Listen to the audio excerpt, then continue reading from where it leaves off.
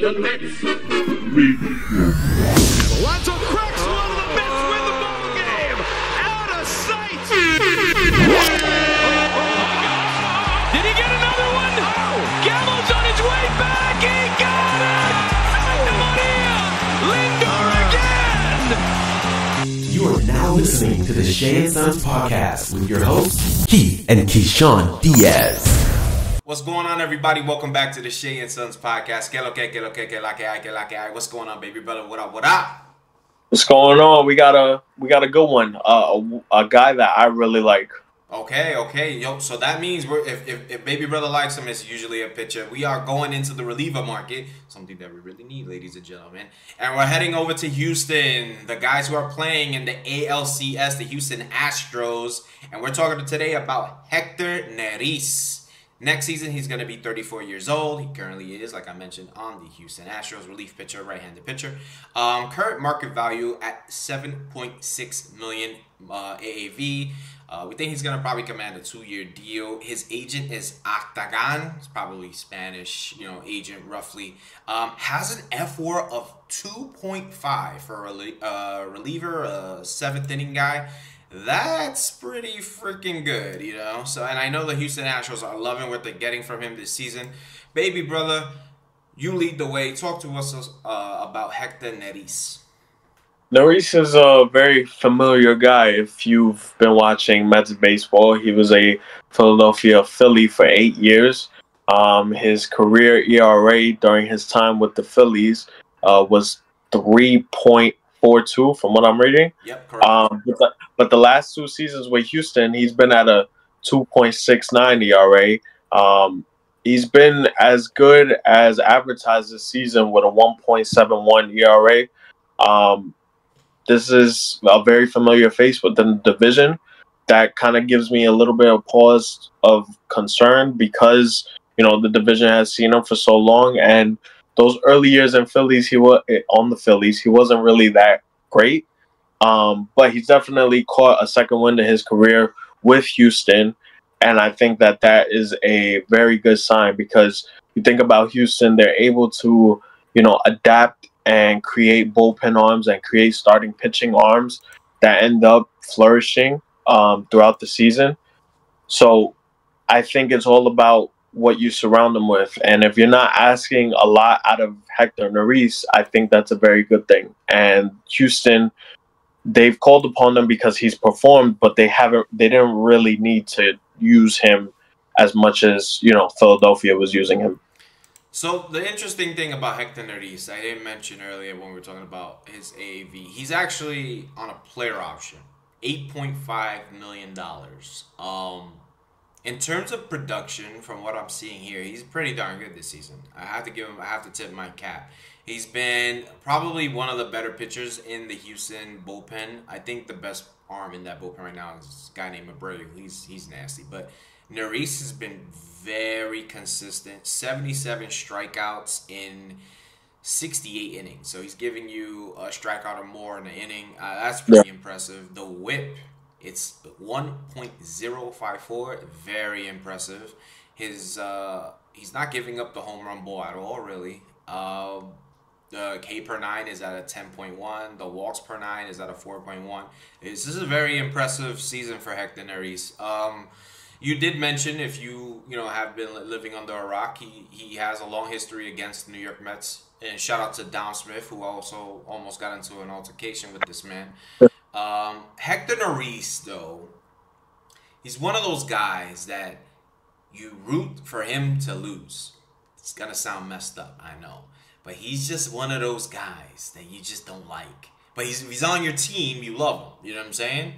But if he's not on your team, you want him to just, pretty much shit the bed. He had he had that random moment altercation with Julio Rodriguez, and then he walks away, fake tough guy vibes, whatever. But he is a very good pitcher. I have to give him credit.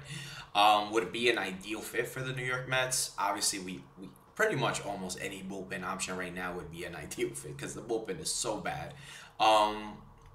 The thing, though, is that Houston has so many upcoming situations with so many relievers in that bullpen that they may have to like really figure out who are they gonna pick to stay, because I really don't know who's in line to replace these guys, but off the top of my head, I think they got about between 3 or 4 like mainstay guys, and we're gonna be talking about them in the future. We talked about one in Phil Maton, where they may lose big names that Dusty Baker has called upon, especially last year and this season, to give these guys, you know, the starter some relief that they, you know, they have down there in Houston. And a player option at $8.5 million, and could argue he's been the best pitcher for the team, and, you know, they're going deep into the playoffs. I can see him trying to test the market. $8.5 million is very hefty, but the thing about the option that for Neris, I think benefits him, is that he's a free agent after, you know,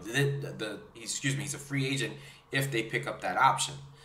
You know, 2024, $8.5 million, and then in 2025, free agent. So he can gamble on himself if he picks up that option, but then will have to perform mightily good again.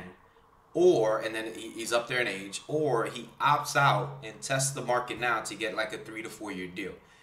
Interesting situation for Houston, in my opinion, because it's up to what Houston decides to do.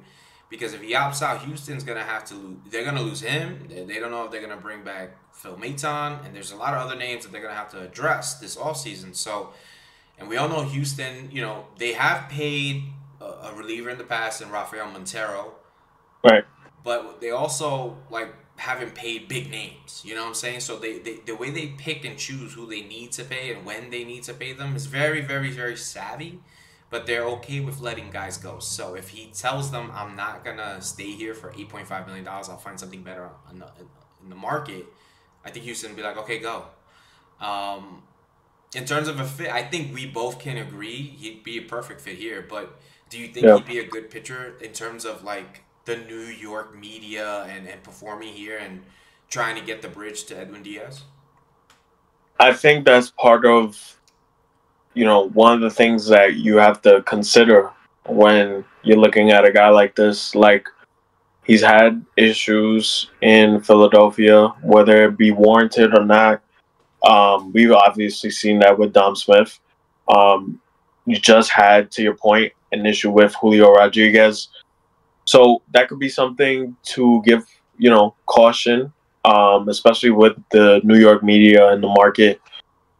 When I think about Neris and I think about his player option, I think that Houston, if they pick it up, they're probably betting that he's an ascending player at a late stage because he's had 2 good years with them.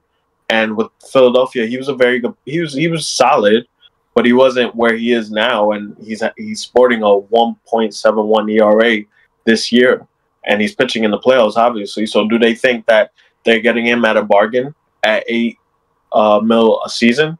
Who knows? But I do think that he would be costly. And as for a fit for the Mets, I think it all depends upon what you have around him. If you're not asking too much of Hector Neris, I think that's a good thing. Hector Neris is like that reggaeton song that you haven't heard in a while, that gets you off your feet, and then you probably don't listen to it for another like month or two. He's one of those guys that like, oh, Hector Neris is doing good. Oh, okay. Yeah, and then you forget all about him, you know. So, he'd be an ideal fit for the Mets in terms of what he can bring production-wise. I mean, I have to admit, one thing this team lacks is a little attitude. I wouldn't mind a reliever coming to this team and being a total asshole. I actually wouldn't. But the thing is, you know, I don't know if that's welcomed here. You know, we don't know who the manager is. We don't know, you know, the GM now. You know, so it's gonna be a very interesting situation with Hector Neris and what he does and what he, you know, his future unfolds to be in Houston, and as well for the Mets and the bullpen. But let us know what you think about Hector Neris. Is he gonna pick up the player option? Is he not? Let us know in the comments. Shoot us a like, subscribe, and you know what I'm saying, show us some love on all the platforms.